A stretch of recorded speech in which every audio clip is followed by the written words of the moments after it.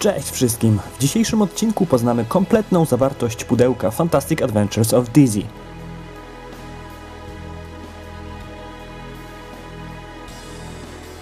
No to zaczynamy.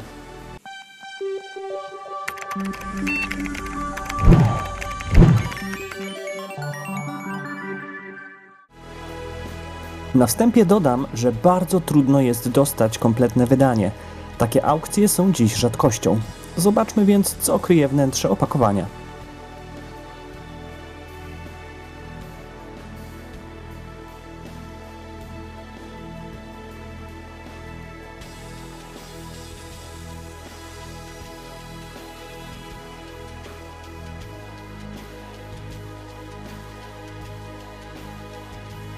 W środku znajduje się specjalnie ulokowany kartridż. Muszę nadmienić, że istnieje również inne wydanie, na którym logo Kameryka jest zamienione przez Realtek. Kartridż pochodzący z takiego wydania wygląda następująco.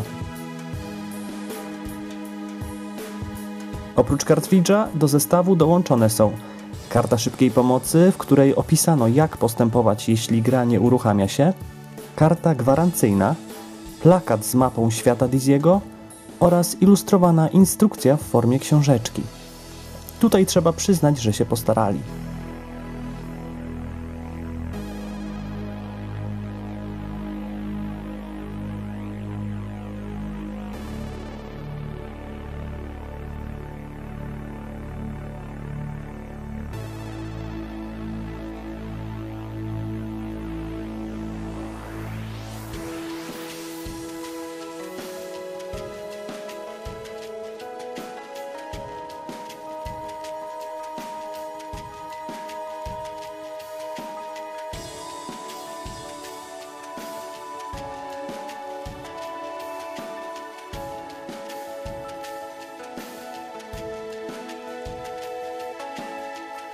A w następnym odcinku Video Motion.